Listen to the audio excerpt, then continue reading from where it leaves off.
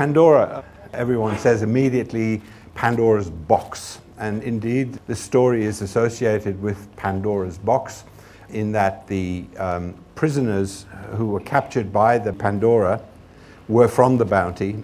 They were put into a special cell that was built on the Pandora's quarterdeck, and one of them was a really reasonably well-educated man. He started referring to it as Pandora's box. The origin of Pandora's box is that Pandora was a Greek goddess or a demi-goddess, I'm not exactly sure, but she was incredibly beautiful, and she was married to Zeus, I think, and Zeus gave her a box and told her, whatever you do, do not open the box, but didn't tell her why she shouldn't open the box.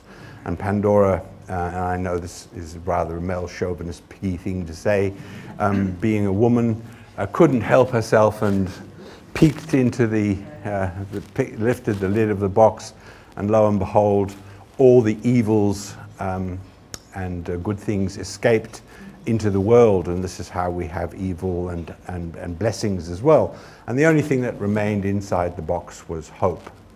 And I guess for the mutineers who'd been captured by HMS Pandora, the mutineers from the Bounty, I guess they knew that they were on their way home to England and to be tried for their role in the mutiny, and their inevitable fate, if they had been found guilty, would have been to have their neck stretched, and they would have been hung.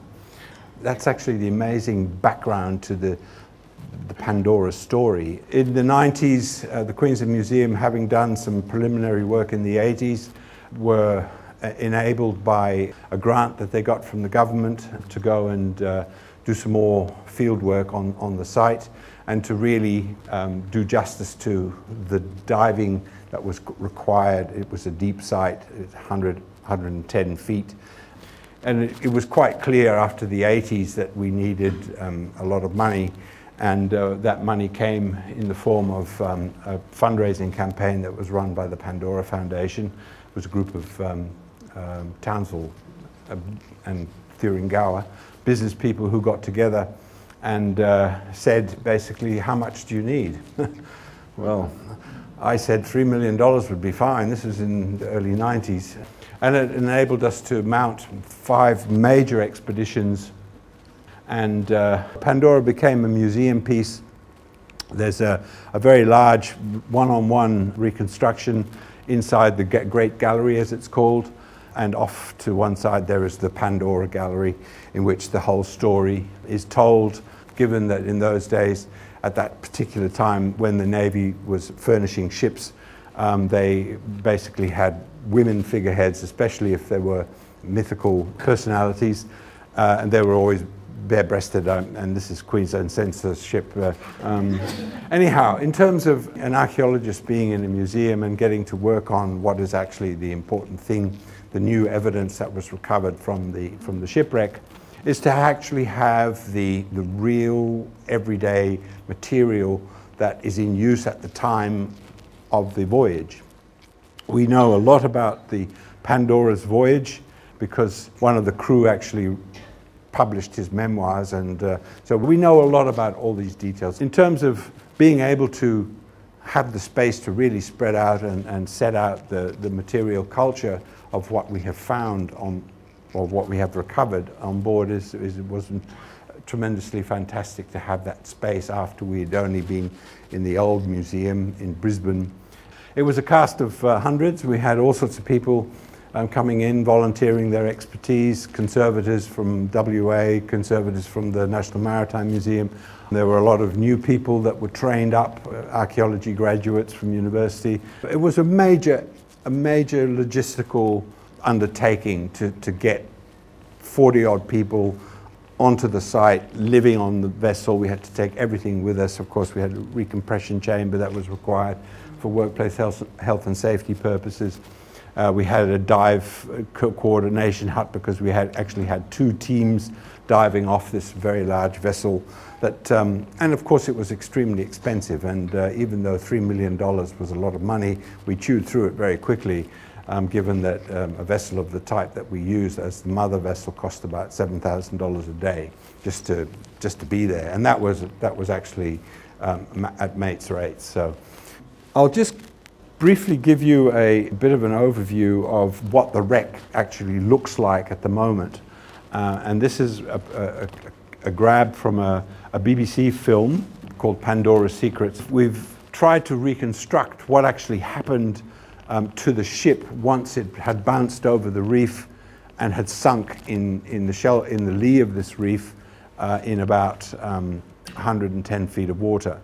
So here you have the ship bouncing across the reef, damaging its bottom, of course, and then gradually they were trying to sort of stop her from sinking, but after about 6 or 7 hours the pumps broke down and she went down to the bottom and probably sank like that, falling over onto her starboard side. She sort of gradually settled into the sea floor, and basically two things happened. There was seabed buildup from the bottom up and deterioration of the structure, its wooden structure, from the top down. And so where those two processes essentially met each other, that's where there's like a cut-off, and everything under that has been well preserved. So given that it's over on its starboard side, there's more of the starboard side preserved and less of the port side of the vessel. It's been amazing to recover the material from the wreck, because one of the things that became quite obvious that there was a lot of Polynesian material that had been collected by the crew. It turns out that the Pandora's trip, and there was a lot of recruiting going on, and that was done in His Majesty's Navy. That was done at the time by press gangs. So some of them were just there sort of because they'd been put there, but others specifically wanted to go because they heard that Pandora was going to go into the South Pacific, and they wanted to go there because they knew that they could collect what was called artificial curiosities. That's what they were referred to in the late 18th century. They knew that they would collect these, they would exchange them for nails and bits of glass and beads, but also tools, iron tools. The Tahitians were very keen to have that type of European technology. There's still a lot more to do on the wreck. There's a lot of diving. We've done 5 major seasons in the 90s, and research is still ongoing. The collection is up in Townsville. There's a very large display, about 600 square meters worth of display, in which the whole story and the background to the story and all the material that we've recovered is there. And yeah, it'll probably be kept there until somebody else turns up and says we want to continue on with the Pandora. As far as the Queensland Museum is concerned, there's a representative collection of material from the wreck, and there's no real reason to keep going, because collecting the material means that there's a tremendous responsibility on being able to keep it and be able to, A, to stabilize it because it's been underwater, and then B, to keep it, and it's a very expensive exercise.